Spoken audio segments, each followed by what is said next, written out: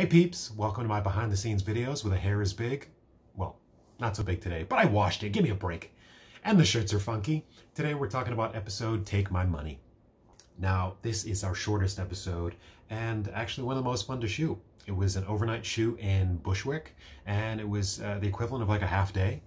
We were in and out and it was just like pretty smooth overall, a lot of fun. We open with what I think is another great bit that leads us into the meat and potatoes of the scene, but actually has nothing to do with it. And again, I just think that's very much like life. And so I wanted to take that and use it.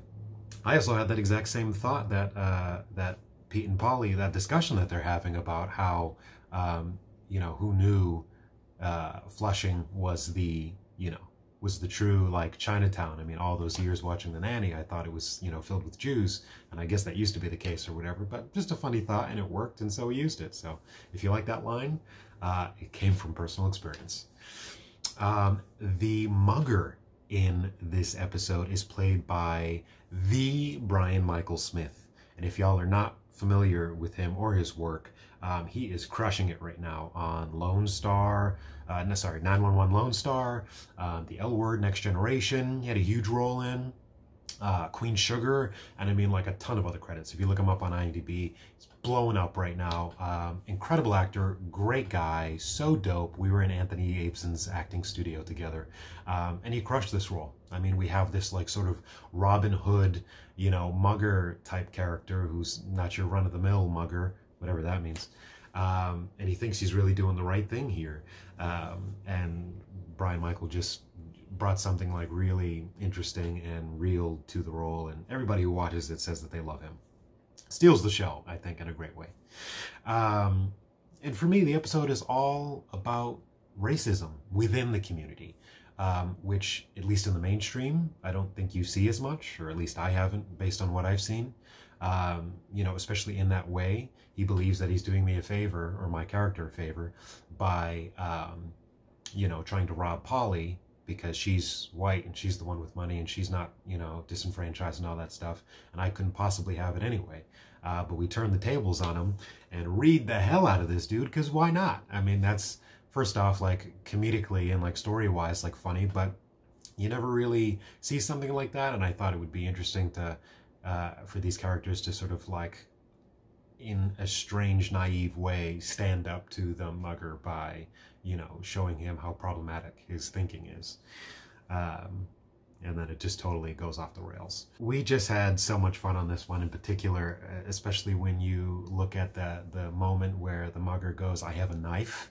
I mean, we just get this great reaction shot of him saying that, and he's so frustrated and over this like ridiculous banter, and he just did not see this coming, that I think he's totally bewildered. And that's why eventually he leaves us alone. But again, Brian Michael for the win, man. Just such a great actor. And I laugh at that moment every time I watch it. And then the vomit at the end of the episode, when after Pete has his, badass moment here. Obviously, he's not that cool.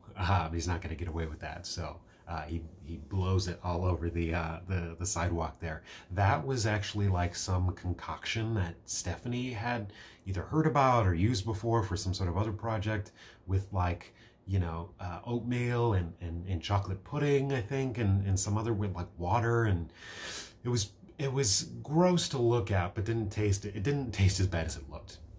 I'll put it that way. It wasn't great, but but yeah, that was that for everybody who's been asking about that.